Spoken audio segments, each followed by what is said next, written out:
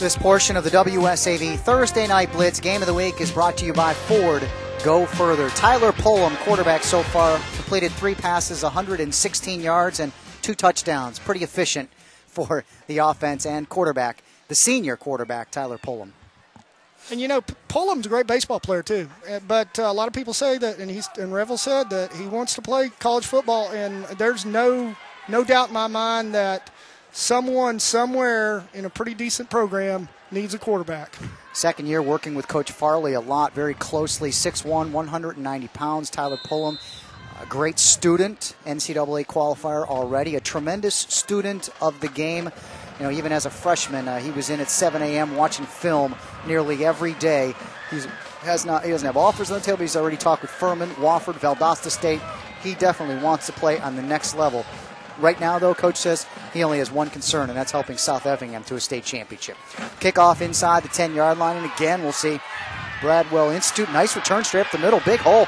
Breaks one to the left-hand side. Huge return all the way into South Effingham territory. Terrius Cremiel gives Bradwell Institute great field position to start off their next possession. That is exactly what they wanted to do on special teams because, I mean, and that right there, that kind of gets you out of that bad punt. You made a really big play on special teams right there. Now you are on the South Effingham side of the field. So, you know, you got an opportunity to make things work here. Also, it kind of opens up that playbook a little. You don't have that feeling that your back is against the wall with an offense like that. So it opens things up a little bit more. So the wing T offense back out there under Quinn McMassey. Quick handoff, straight up the middle. Again, we're seeing a big dose of Kevin Harris running the football. Have not seen a whole lot of Eccles yet. So Harris gains. So we'll give him 5 on the run. Well, and, you know, right there, that is a quick snap that doesn't even give you a chance to get set. I mean, I go back and forth with Hill all the time about the semantics and just get it to the B-back. So, again, he has Harris and Luther Eccles in the back. Keeps it himself. Nice play fake by Quinn McMassey. McMassey runs around the 40, the 35. There's a first down for Quinn McMassey. 7 on the play we'll give him. And now you've got Bradwell starting to pick up some movement here. I mean, they haven't done this all game. They're starting to pick up a little movement. You've got to look at a situation now. If you're South Effingham, you know, you might want to tighten up the defensive pressure and everything. On the outside there, you had Luke McCann trying to go down and make the tackle, and he still was able to get out. So you got to play that perimeter a little bit better. Your replays right there are brought to you by your Savannah Low Country Honda dealers. Honda is the power of dreams. Here comes Luther Eccles, and Eccles bursts forward, a 6-foot frame, and just a powerful player. Eccles, I think we'll give him 6 on the play. We'll check out the spot here on the near side. We'll give him 5 on the run. You know, and again, going back to special teams, the whole thing that set this up was Cremiel's return. So it's 2nd and 5, we'll call it. Again, the wing T offense, starting offense. Quinn McMassey gives it up the middle, and Luther Eccles nowhere to go that time. He was met instantly. I think that was big 28 again. That's Kareem Taylor, the leader, in there very quickly. And Taylor with a big hand pat to Trent Ziegler, who was also in as well. So good, solid defense for South Effingham. A loss of 2 on the play. That right there is just an example of how well they close the gaps. And that defensive line really owns the Bradwell, pushing the Bradwell offensive line back, making them reestablish the line of scrimmage. And that's part of it.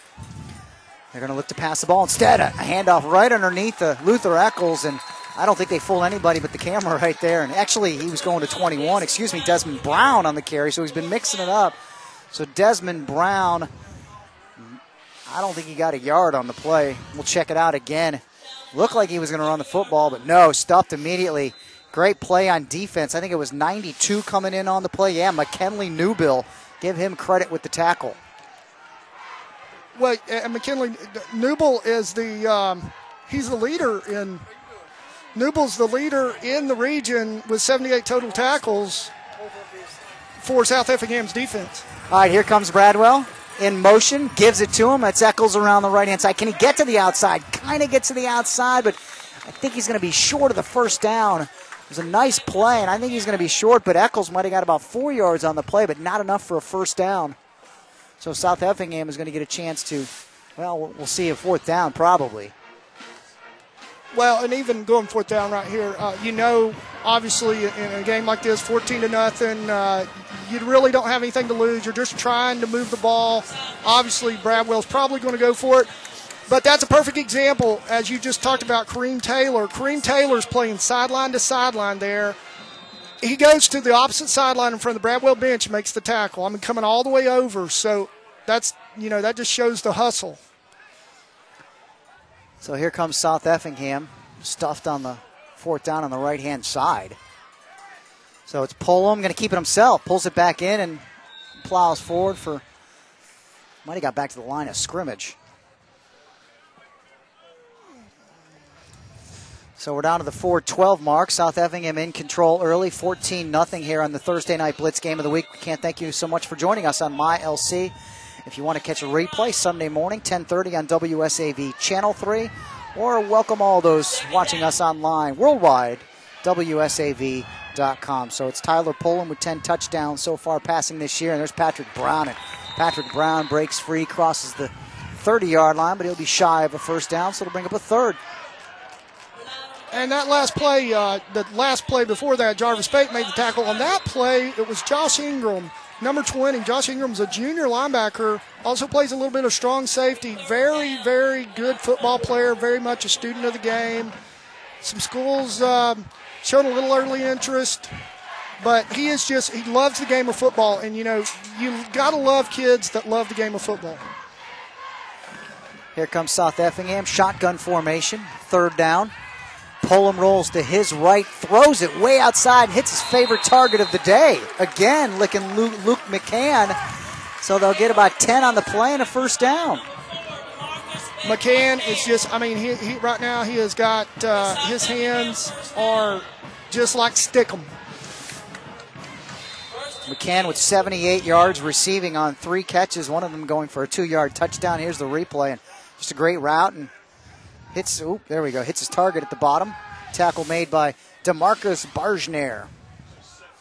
Pullum checks his wrists and has the play on first down for the Mustangs at the 40-yard line.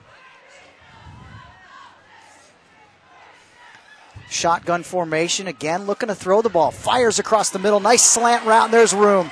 Crosses the 40, he's got a blocker, 30, 20, 10, 5 into the end zone. Touchdown, I believe that was Kareem Taylor on the slant route. That'll go for 58 yards. 58 yards on a slant route, on a route that honestly is originally drawn up for a 5 to 8 yard gain. And when you gain 58 yards on that, that's pretty good.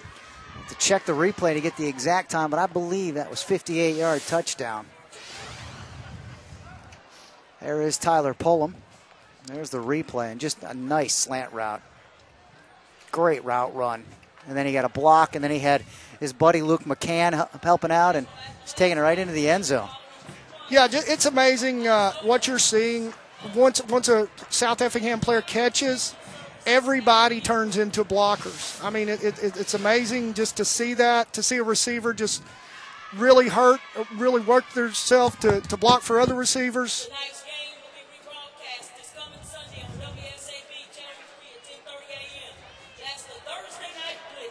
And South Effingham looking to talk it over. Looks like there is an injured Bradwell Tiger over in the corner.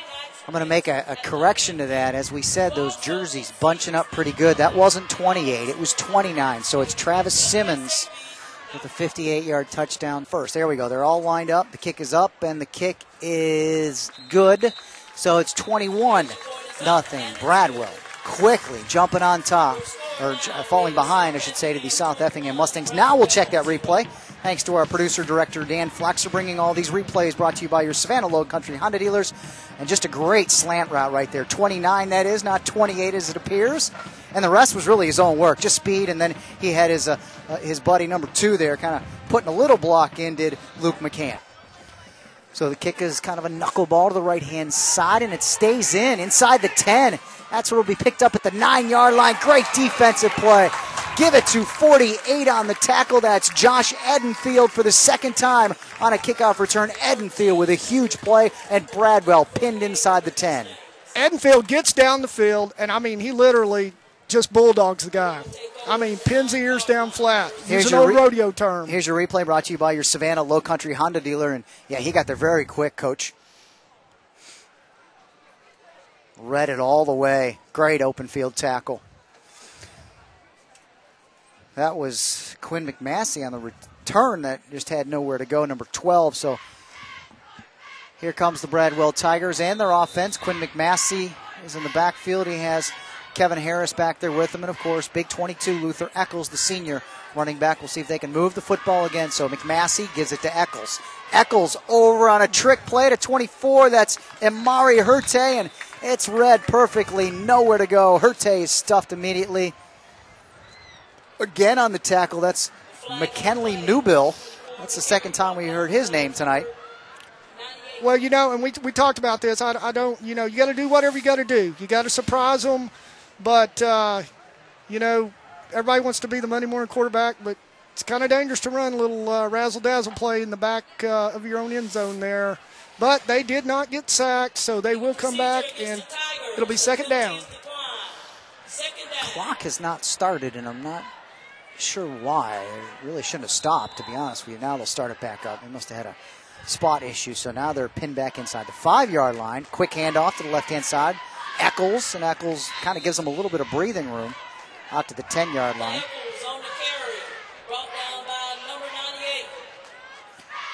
So Eccles gains 4. 4 carries, only 11 yards for Luther Eccles, well under his yards per carry average. And Eccles is, I mean, he's been the heart and soul of that offense for a long time. So it's McMassey with Eccles in motion, and he'll send him back the other way in motion, and he'll change the play for this wing T offense.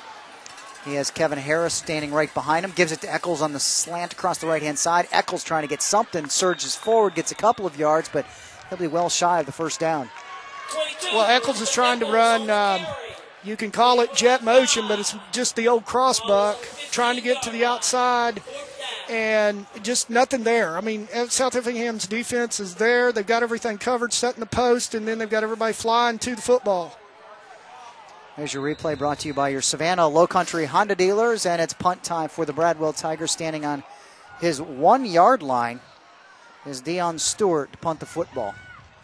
Good snap, no rush whatsoever. A line drive knuckleball punt crosses the 50-yard line, and they're going to get out of the way. So it'll be handed down at the 43-yard line, and that's where we'll see the offense of South Effingham come out on the field once again. And that gives us a chance. You know, it's been a very difficult season so far for the Bradwell Tigers, and I had a chance to sit down with head coach Greg Hill, and he knows that he's building a program, and it's going to take some time to build this program. Let's listen in on the head coach. Well, the challenges are, you know, getting them to continue to believe and work, and our kids have done that. You can see the strides that they've made. We just would like for them to experience the win, just to have the success. They come close, but just to continue to push them and for them to continue to work hard, it says volumes about them.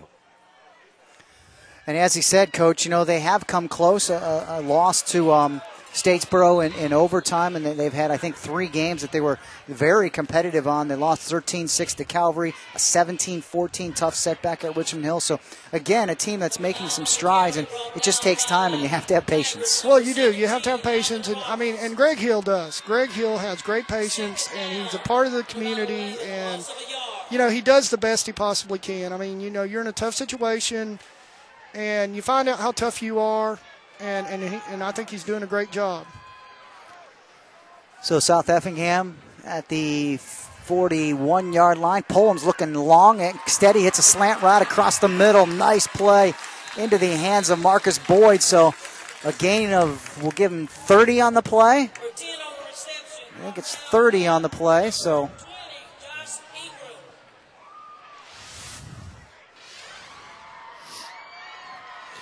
Just, man, they run great routes. They run specific routes, and they do a good job. They've run 2 slants. They ran a fade route we saw on the right-hand side, and we saw another slant on the left-hand side, so they've mixed it up across the field really well.